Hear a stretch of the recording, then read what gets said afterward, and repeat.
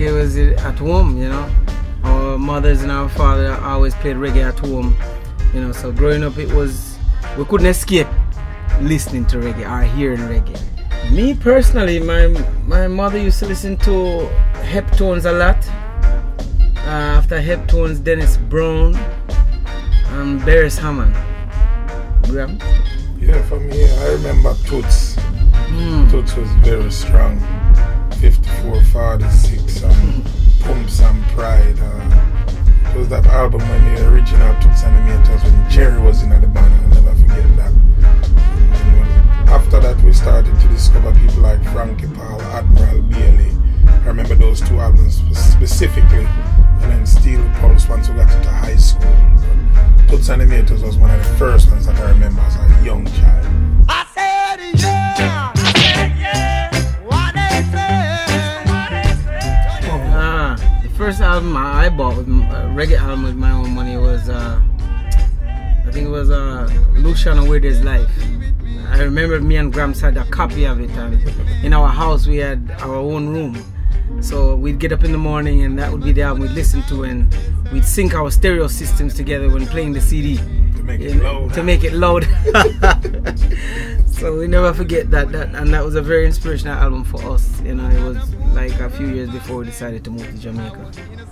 For me, the first reggae dancehall CD, if you say reggae dancehall, was Shabba Ranks, As Raw As Ever. The album there was groundbreaking, the first dancehall artist to sell gold.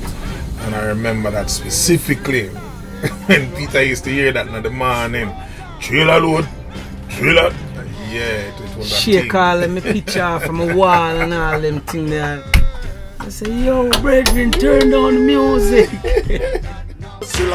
In country the loads. Anyone out there when I have a baby?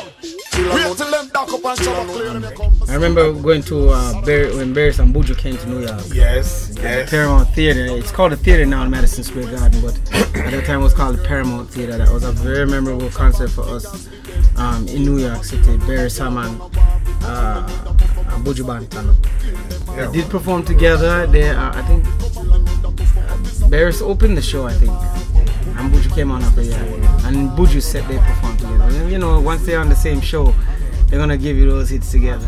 Thought I could live without you. Thought everything would be fine. There's nothing there about you. Yeah, that was one right there. Oh, said a big man don't cry. Big tunes, you know. Oh, said a big man don't cry. You never miss the water till you well run dry. Capleton, Small World. Who do you think you are? Living in a small world. That's definitely one.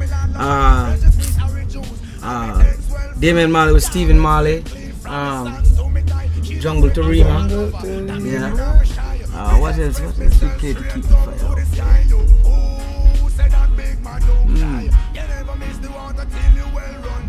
So that's a lot of music out there.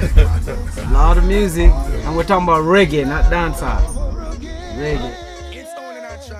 We have to drop a sizzler in there for sure. Sizzler have holy patron will keep the dance going non-stop, so definitely put in a sizzler in there.